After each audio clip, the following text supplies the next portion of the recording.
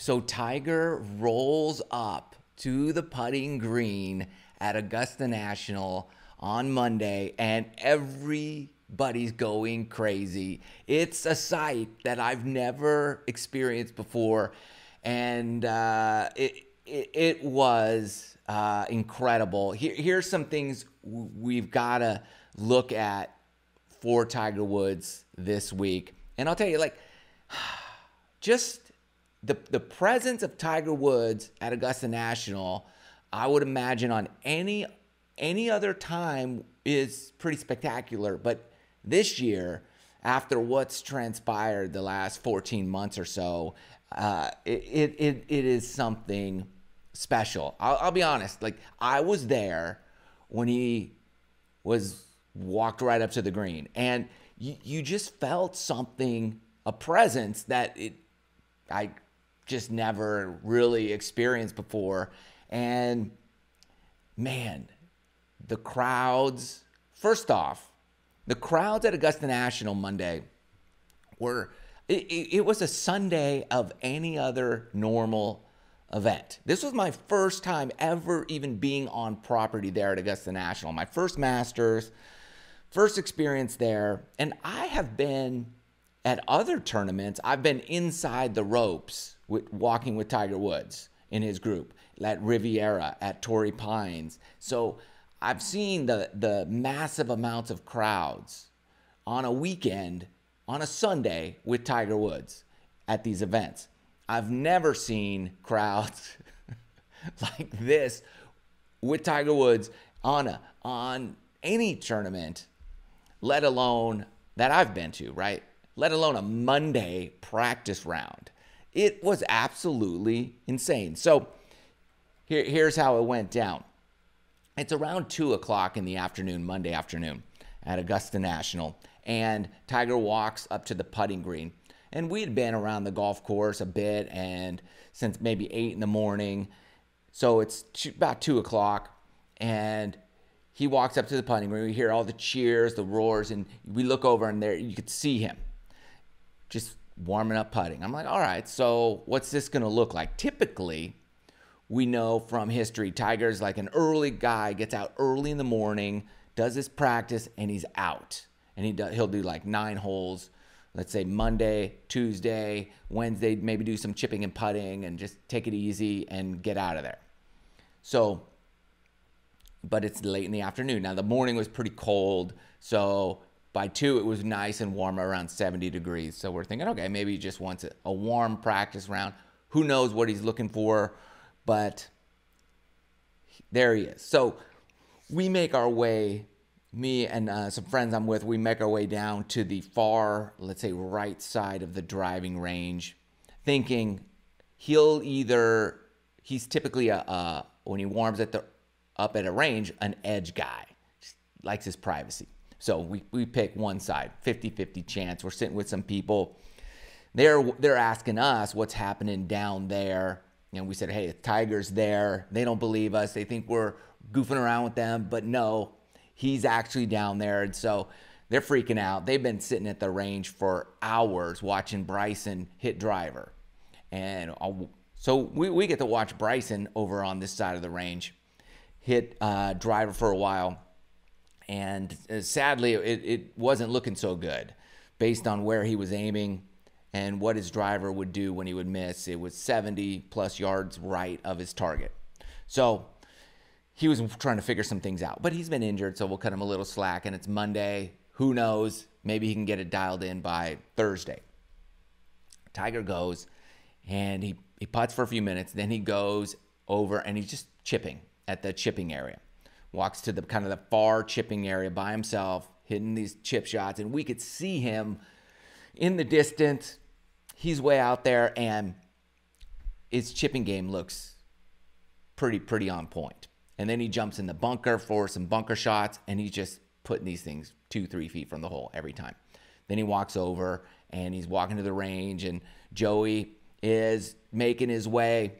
And unfortunately, we were on the wrong half of the range. He chose the other side, but we could see him, and he's just striping, wedges, warming up.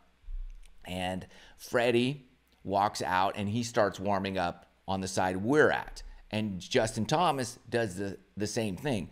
So we automatically think that, hey, he's going to be playing with Freddie, probably JT also. They're all buds, so they're going to get out there and play. And we're assuming he's going to play 18 holes just because Tuesday thunderstorms are expected, and we're thinking like, hey, why not get 18 in today? Tuesday, nothing. Wednesday, light day, and then go play. That's what we're thinking. But Monday, Tiger does a 9-hole practice round, and he's out. But we get to that first tee, and we're waiting for him, and they show up. It's chaos. It's packed like a Sunday would be, at least as far as I know, at Augusta. And Tiger stripes it right down the middle of the fairway. And that goes on for 9 holes. Hit it great. We're right there at the tee box at 6, watching them hit shots, sounding pure as ever, as crisp as can be.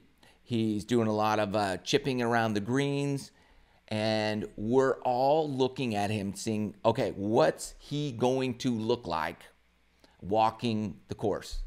Looked fine to me.